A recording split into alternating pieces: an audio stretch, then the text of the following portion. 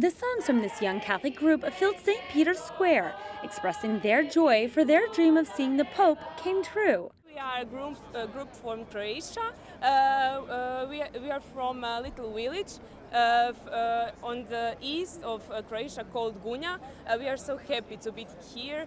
We sing all the time. We visited many places already. We came to see our Pope.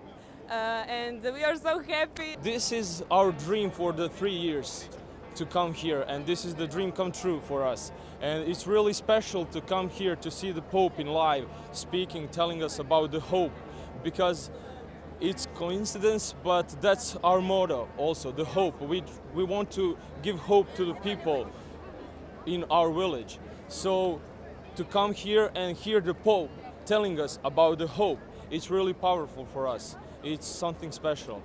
In fact, their village, Gunja, was heavily hit by the 2014 Southeast European floods, and most of them had to rebuild their houses. However, their parish priest helped them rebuild their spiritual life by encouraging the birth of this group. That's why it was very special for them to participate in the general audience along with him. This is the first time as the audience here with the Pope. It's really special to see so many people in one place, just to see one man talking. So it's really powerful. It's really great. We are so happy because our Pope is amazing and everyone loves him, and we couldn't wait to see him and listen to him to talk to us.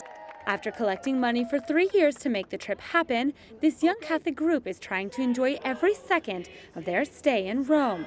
They hope to transmit their experience back home and to fill with hope the lives of those who suffered from the floods.